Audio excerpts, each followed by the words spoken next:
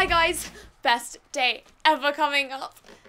My birthday and Valentine's Day, same day, how cool is that? And for the first time in my whole life, I've got Valentine's cards, 3 at that.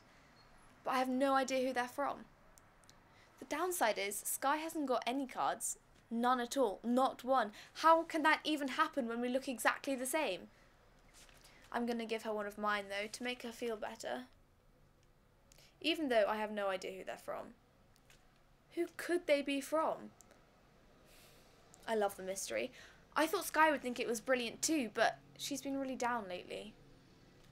But she's going to have a great birthday. I'm going to make sure of it.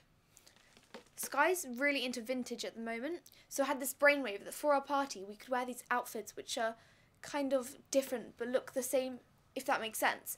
I was thinking me in this dress and then Sky in this. I know she'll love it. Or we could be more original. Sky's been wearing these really weird velvet dresses that belong to some creepy ancestors of ours, called Clara or something. So she could wear something like that. Oh god, not the green flapper dress. Oh, I had a nightmare about that dress. Sky was wearing it with this green coat and oh. But she'll take one look at this and she'll forget about the past. Our party is going to be the best. Music, dancing, oh, I can't wait. And the best food, even though I'll be way too excited to eat. I heard Coco telling Paddy that whatever he's making in his chocolate workshop is so amazing and perfect for me. He's obviously concocting the greatest chocolate in celebration of me and Sky turning 13. He is so sweet. We've made our own heart-shaped bunting and it's going to be hung in the village hall. That's where we're having our party. And there's going to be fairy lights and birthday banners, and Shay's made the best party playlist. It sounds great. I'm so excited. Millie, Sky's best friend, has bought herself some crazy false eyelashes. How do you even put those on? And she says she's got some 1960s boho dress.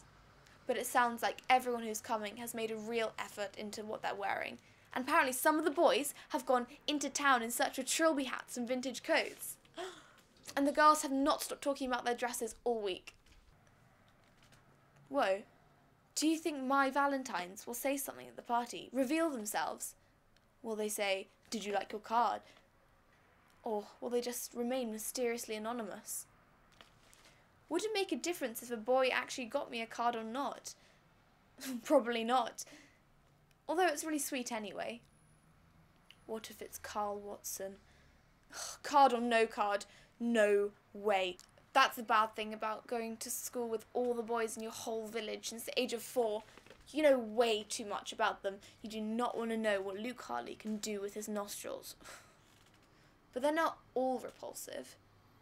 Anyway, I cannot wait. And I cannot wait to tell you all about it. See you!